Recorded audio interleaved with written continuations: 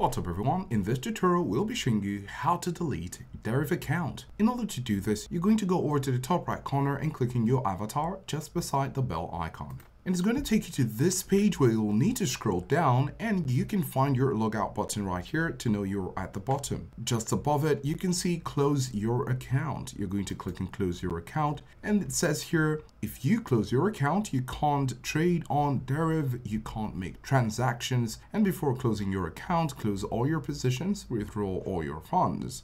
We shall delete your personal information as soon as our legal obligations are met, as mentioned in the section on data retention in our security and privacy policy, right?